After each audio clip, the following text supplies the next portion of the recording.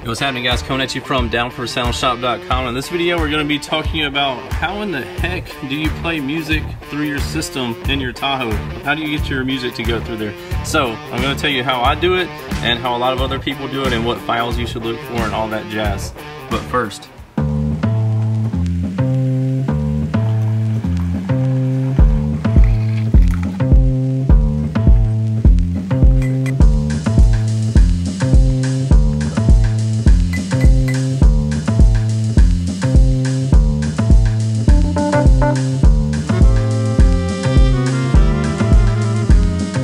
alright, so in this video we're going to be going over a very commonly asked question is how do you play your music? What's the best way to play your music? What's the best files to play?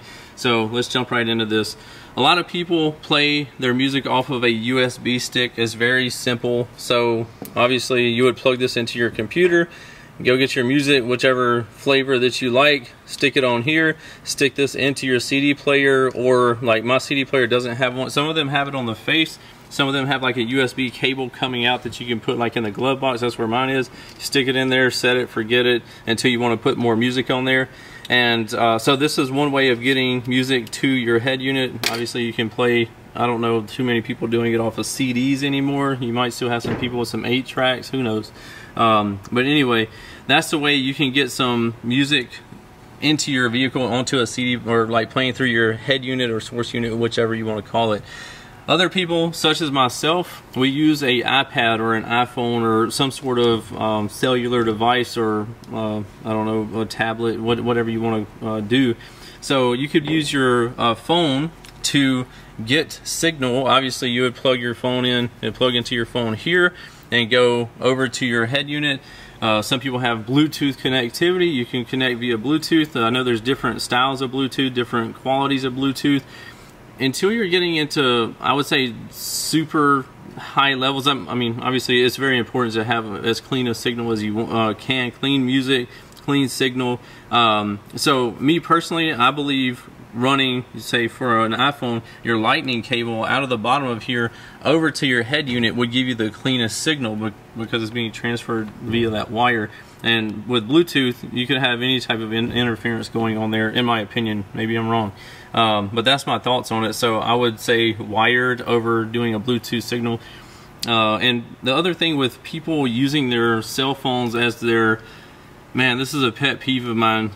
You go to get a demo from somebody and they start playing their system, somebody calls and it cuts off the demo, and you're like, they're trying to hang up, they're trying to decline the call, and it causes like this whole disruption. I saw somebody lose a bass competition.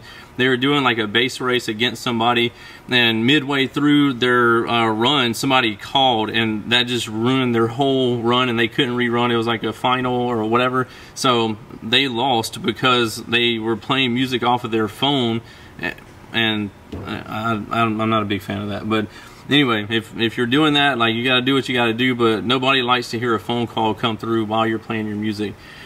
So me personally, I use an iPad in my Tahoe, so I go from an iPad to a DSP, and then from the DSP obviously to the amps and to the speakers. So that's how I do it. I just go and get the music that I want, load it on the iPad, and yes, my music on my iPad is super old. There's some people coming out as far as getting the latest greatest bass head music. There's a couple of people out there, and I got all of mine from a guy. It was decaf music back in the day. I'm still playing this to this day, but the problem with people going and making bass music out of somebody else's music is it's not really legal, because you're taking somebody else's product, altering it a little bit, and some of them are selling it. So I don't know. But anyway, so a lot of people will get their music this way, but I'm not going to. You can probably go on any of the Facebook bass groups or Instagram or whatever and find ways to get bass music there, the latest and greatest on that. So we'll leave it at that. As far as different file types when it comes to playing music, I don't know a ton about the different file types, but I have heard that FLAC files are the highest quality. This is what people that do sound quality and stuff like that use as FLAC files, and something else. Maybe you guys can help me out with the other. I think there's one or two other ones other than FLAC files. for really high-end sound quality systems. So if you can remember those, put them in the comments below and I'll let people know what that is. But for most people, like your standard type of files are going to be fine, that people are going to have the music listed as on their, whoever's doing the editing. They're going to do is, if it's a quality editor of a person that's wanting to get good work out there, good bass music out there, they're not going to make a junky music or a junky song for you to play, because one, you're going to have distortion coming through, clipping. It's going to make your speakers heat up faster than they need to. It's not going to sound good, and they shouldn't want that on their name. Anyway, I hope this information has found you well. Comment in the comment section below what way you're playing your music and what files you are using, so we can see who wins on like how you're playing your music. Are you using an iPhone? Are you using a CD player with a USB stick? Let us know what you're running in yours. And as always, if you need anything, hit us up 702-701-9800, or you can go to the website. I was going to say www, but everybody knows www these days. Down4soundshop.com, home of the Down for Sound difference, guaranteeing the lowest prices, fastest shipping, best customer service. See you in the next one.